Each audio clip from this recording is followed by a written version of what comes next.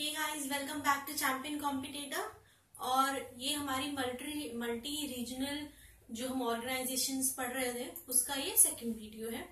First video में हमने BIMSTEC के बारे में डिटेल एनालिसिस स्टडी किया था, उसका थ्योरी और इंडिया का उसमें क्या इंटरेस्ट है ये हमने सब देखा था। तो मैं एक्सपेक्ट कर रही हूँ कि आपने बिम्स्टेक वाला जो वीडियो है वो देखा होगा।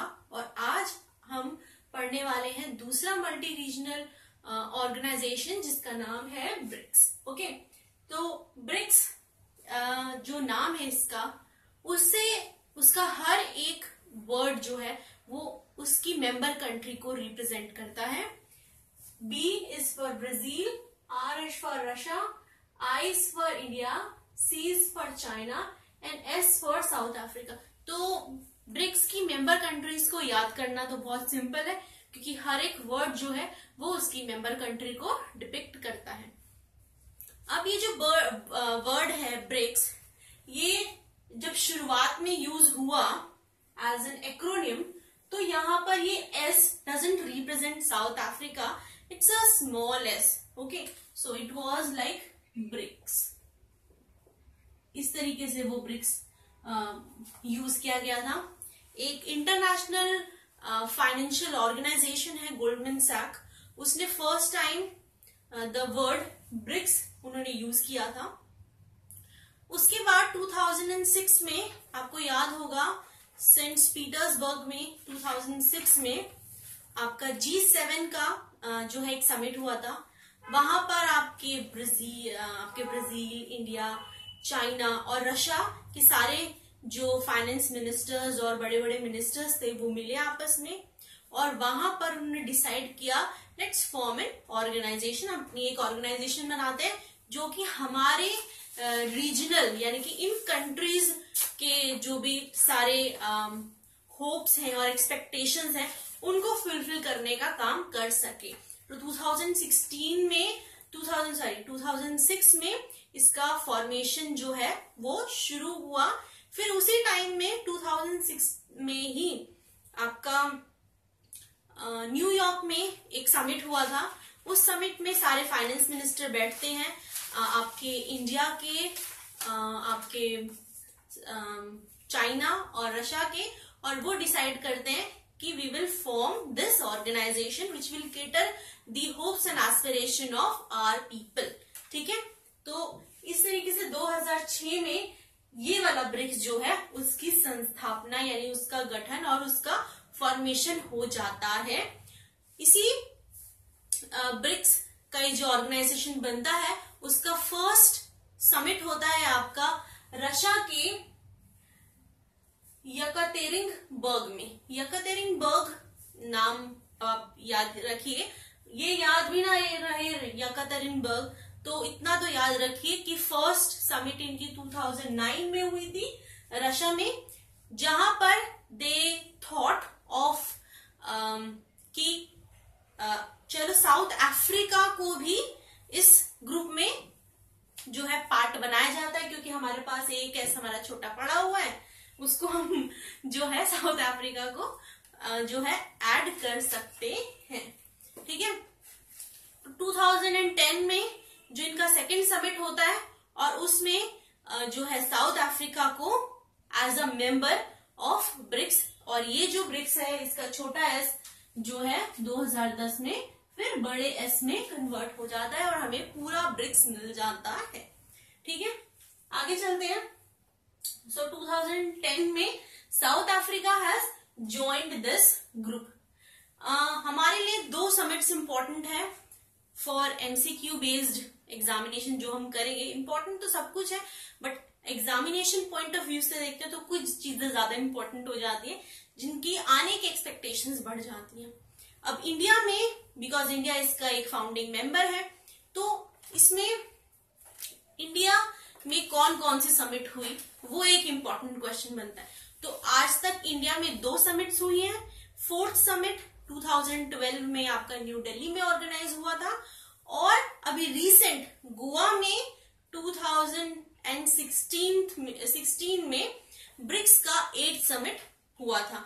मैंने आपको कल जब बिम्स्टेक पढ़ाया था तब आपको बताया था कि जो बिम्स्टेक है उसका ऑर्गेनाइजेशन जो है वो ब्रिक्स और बिम्स्टेक का आउटरीच समिट जो है वो इकट्ठा गोवा में हुआ था। वो कल मैंने आपको पढ़ाया था, तो मैं चाहूंगी आप वो वीडियो एक बार देख लीजिए ताकि वो सारा कॉन्सेप्ट आपका क्लियर हो जाए। चलिए अब बात करते हैं। हाँ, तो गोवा में इस बार हमारा जो है 2016 में हमारा इंडिया में इसका 8th समिट हुआ। तो एक स्ट्रेट फॉरवर्ड बहुत सारे एमसीक्यू में बहुत सारे एग्जामिनेशन में आपका एक एमसीक्यू क्वेश्चन बन जाता है कि 2016 में ब्रिक्स का जो सम्मेलन है या ब्रिक्स का जो समिट है वो कहां पर ऑर्गेनाइज हुआ। तो उसका स्ट्रेट फॉरवर्ड आंसर है इंडिया गोवा। तो आपको यहाँ पे इंडिया तो सबको याद रहेगा कि इंडिया में जो है ब्रिक्स हुआ इस बार, लेकिन कंफ्यूजन आपकी आएगी अगर आपको अच्छे से नहीं पता है कि किस स्टेट में वो हुआ है। तो वहां पर आपको 4-5 स्टेट दे देंगे और वहां स्टेट की कंफ्यूजन में आप न्यू दिल्ली मार सकते हैं, मुंबई मार सकते हैं, ठीक है। तो वहां पर वो कंफ्यूजन ना हो तो इसलिए याद कीजिए कि वो गोवा में थी। दूसरा इंपॉर्टेंट क्वेश्चन बनता है कि इस बार की जो ब्रिक्स समिट हुई उसका थीम क्या है, ठीक है। तो उसका थीम है building responsive, inclusive and collective solution. अगर आपको ये थीम याद नहीं आता है बाय चांस, तो यहां पर हर एक वर्ड जो है इस थीम का, उसका अगर आप स्टार्टिंग अल्फाबेट उठाते हैं तो वो वर्ड बनता है ब्रिक्स, ठीक है।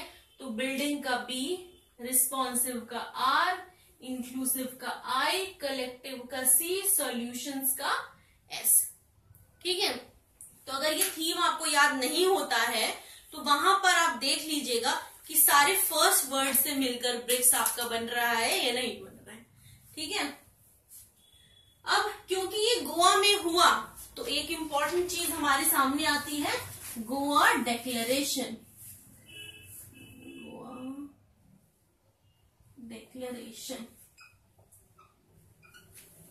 गोवा डिक्लेरेशन के बारे में थोड़ी सी चर्चा करते हैं।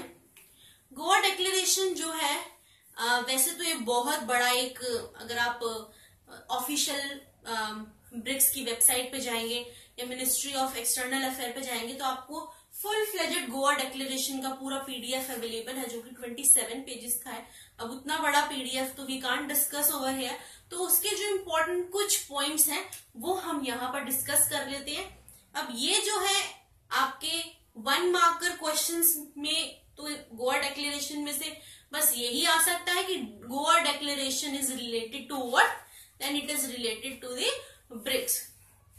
लेकिन इसके जो पॉइंट्स हैं वो अगर आप मेंस का कोई आंसर लिख रहे हैं तो वहां पर आप कुछ पॉइंट्स अपनी तरफ से, आपको कुछ समझ नहीं आता, कुछ इस तरीके का क्वेश्चन आता है जहां पर आपको कुछ लिखना है, तो आप इन पॉइंट्स को तोड़ मरोड़ के टेररिज्म और डेवलपमेंट सब मिलाकर के ये लिख सकते हैं।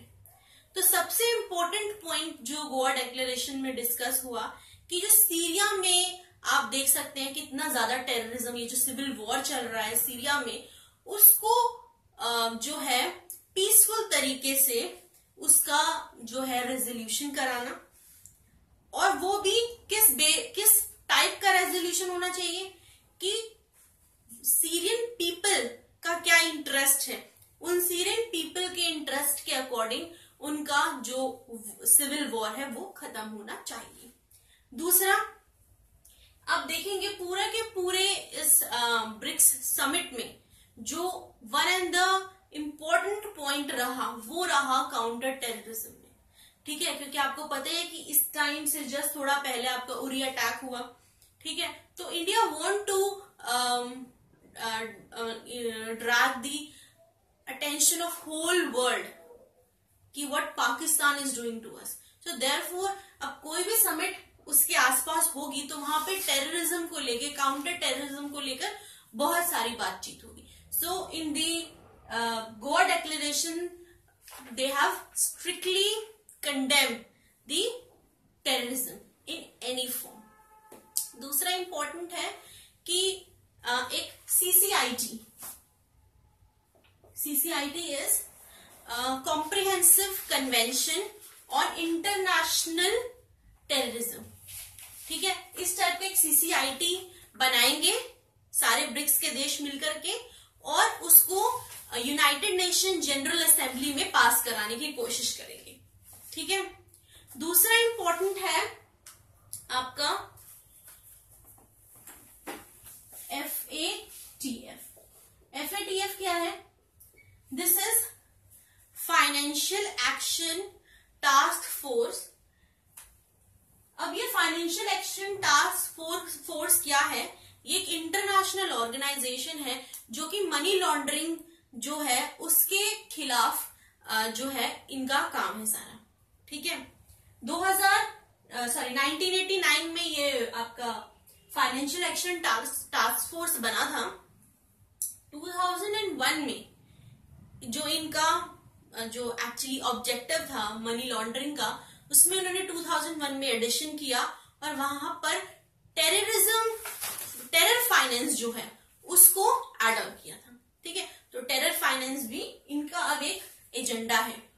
तो ब्रिक्स देशों ने बोला कि जो फाइनेंस एक्शन टास्क फोर्स के जो इंटरनेशनल स्टैंडर्ड्स हैं उनके बेसिस पर हम सारे लोग जो हैं अपने लॉज बनाएंगे ताकि हम मनी लॉन्ड्रिंग और उससे रिलेटेड प्रॉब्लम से मिलकर के कॉम्प्रिहेंसिव बहुत अच्छा एक चीज लेकर आ सके। ठीक है, और लास्ट है जो मुझे इसमें एक इम्पॉर्टेंट पॉइंट लगा कि सारे ब्रिक देशों ने मिलकर के ब्रिक समिट में 2030 का जो आपका सस्टेनेबल डेवलपमेंट एजेंडा है और उसके जो साइड प्लान्स हैं उनको वेलकम किया। तो ये इन शॉर्ट गोवा डिक्लेरेशन है। अगर आपको इन डिटेल गोवा डिक्लेरेशन को स्टडी करना है तो मैंने आपको बताइए कि आप ब्रिक्स की ऑफिशियल वेबसाइट पर भी जा सकते हैं और हमारी जो मिनिस्ट्री ऑफ एक्सटर्नल अफेयर है उसकी भी वेबसाइट पे आपको इसका full fledged PDF easily available है, डाउनलोड कीजिए और पढ़िए। आगे इसकी बात करते हैं, वापस आते हैं ब्रिक्स की तरफ। और अभी right now India is holding the chairmanship of BRICS. ठीक है, तो ब्रिक्स की चेयरमैनशिप जो है इंडिया किस तरीके से फुलफिल कर रहा है, उसने खुद अपनी तरफ से एक एजेंडा बनाया है जिसको आपको I4C बोलते हैं या फिर 4 टाइम IC बोलते हैं। इसमें हर एक I का एक मीनिंग है। ठीक है, तो I4C स्ट्रेटेजी पर इंडिया अपनी चेयरमैनशिप को अच्छे तरीके से कंक्लूड कर रहा है, जिसमें first I represent institution building, जिसमें they will deepen sustain and institutionalise BRICS corporation. Implementation जो कि प्रीवियस जो भी डिस्कशन हुई है उनका सारा जो है उनको कैसे फुलफिल किया जाए। Then third I is integration. अभी हमारे जो भी एग्जिस्टिंग मैकेनिज्म है उनसे हम कैसे आपस में ब्रिक्स के देश जो है इंटीग्रेट कर सकते हैं। इनोवेशन, न्यू कॉपरेशन मैकेनिज्म कौन कौन से लेकर के आ सकते हैं ताकि बेटर कॉपरेट कर सके ब्रिक्स नेशन आपस में। Third is continuity, continuation of mutual agreed existing BRICS corporation mechanism. आपस में जो है हमने जो म्यूचुअल जो भी अभी तक एग्रीमेंट बनाए हैं उनका किस तरीके से कॉन्टिन्यूएशन करा जाए, उनका कैसे इम्प्लीमेंटेशन किया जाए। तो इस बेसिस पर जो है इंडिया अपनी चेयरमैनशिप को ले जा रहा है फॉरवर्ड। एक नेक्स्ट इंपॉर्टेंट क्वेश्चन आता है कि भाई 8th समिट तो आपने बता दिया कि इंडिया में गोवा में हुई, 9th समिट कब होगी और कहां होगी। तो 9th समिट 2017 में चाइना में होगी, बट उसका अभी जो प्लेस है वो मुझे नहीं पता है। तो जब भी ये होगी 2017 में अपने नोट्स जो बना रहे होंगे उसमें एक छोटी सी स्पेस छोड़ दीजिएगा और वहां पर जो है उस वेन्यू का नाम भी लिख सकते हैं। अदरवाइज चाइना में होगा, इतना तो फॉर श्योर है, जो कि ब्रिक्स जो अभी समिट हुआ है उसमें ही डिसाइड हुआ है। अब बात करते हैं कि इन्होंने ब्रिक्स ने अपना एक इस तरीके का ग्रुप तो बना लिया, लेकिन उस ग्रुप में क्या क्या बातें निकल कर आई जो इम्पोर्टेंट हमारे लिए एग्जाम पॉइंट ऑफ व्यू से पढ़ना जरूरी है। दो बातें यहाँ पर हमारे लिए इम्पोर्टेंट है, न्यू डेवलपमेंट बैंक और करेंसी रिजर्व एग्रीमेंट। जो न्यू डेवलपमेंट बैंक है ये इट विल प्रोवाइड रिसोर्सेज और soft loan to the countries and to the BRICS nation, और कंट्रीज भी कौन से, डेवलपिंग कंट्रीज, ठीक है। सो they will finance the BRICS country and other developing country for infrastructure project और सस्टेनेबल डेवलपमेंट प्रोजेक्ट, ठीक है। तो इंफ्रास्ट्रक्चर के लिए और सस्टेनेबल जो रिन्यूएबल डेवलपमेंट प्रोजेक्ट है उनके लिए ये सॉफ्ट लोन प्रोवाइड करेंगे ब्रिक्स बैंक वाले, ठीक है। इसके जो फर्स्ट प्रेसिडेंट है वो है इंडिया के वी कामत। तो ये एक इम्पोर्टेंट क्वेश्चन बनता है कि ब्रिक्स के प्रेसिडेंट कौन है, वो इंडिया से है, उनका नाम है के वी कामत। फिर आता है कि जो आपका न्यू डेवलपमेंट बैंक है उसका हेडक्वार्टर कहाँ है, उसका हेडक्वार्टर आपका शंघाई में है। तो आपको याद रखना है कि ये शंघाई में है, ठीक है। फिर आगे चलते हैं, currency reserve agreement. Currency reserve agreement क्या है कि इसमें जो भी 5 मेंबर कंट्रीज हैं they will give equal portion of money and they will form a fund, और ये जो इनिशियल फंड का जो अमाउंट है दैट विल बी $100 बिलियन। और अगर किसी भी मेंबर कंट्री के अंदर बैलेंस ऑफ पेमेंट क्राइसिस आते हैं तो बैलेंस ऑफ पेमेंट क्राइसिस के टाइम में इस रिजर्व में से उन कंट्रीज को उस क्राइसिस से बाहर निकलने के लिए फंड किया जाएगा, ठीक है। तो ये बैलेंस ऑफ पेमेंट क्राइसिस के लिए बनाया गया है। फिर अब पॉइंट हमने जो कल जैसे डिस्कस किया था कि हम कोई भी मल्टी रीजनल ऑर्गेनाइजेशन को स्टडी करेंगे तो हम दो बातों पे ध्यान रखेंगे, उसकी हिस्ट्री और दूसरा कि इंडिया के पर्सपेक्टिव में या इंडिया का उसमें क्या पिक्यूलियर इंटरेस्ट है। तो अगर आप ब्रिक्स नेशन को देखेंगे तो 43% वर्ल्ड की जो पॉपुलेशन है ब्रिक्स में रहती है, इन कंट्रीज में रहती है।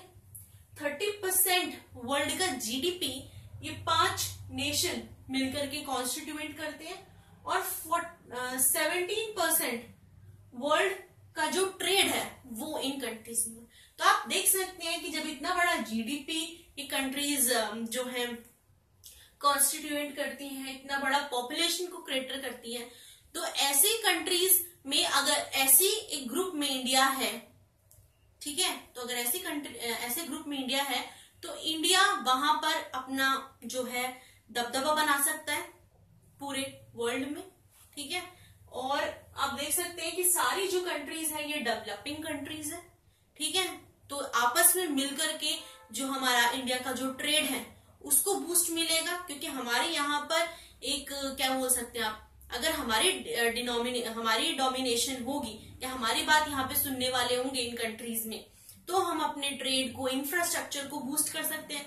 आपको पता है इंडिया में इंफ्रास्ट्रक्चर की कितनी ज्यादा दिक्कत है, बिकॉज हमारी कंट्री बहुत ही ज्यादा जो है आपका फिस्कल डेफिसिट में रहता है। लेकिन अब जो गवर्नमेंट है खैर काफी फाइनेंशियल कंसोलिडेशन की तरफ है वो, लेकिन फिर भी हमारा फिस्कल डेफिसिट बहुत ज्यादा है, टैक्स पेयर बहुत कम है, तो हमारी गवर्नमेंट के पास इंफ्रास्ट्रक्चर को बूस्ट करने के लिए मनी नहीं है।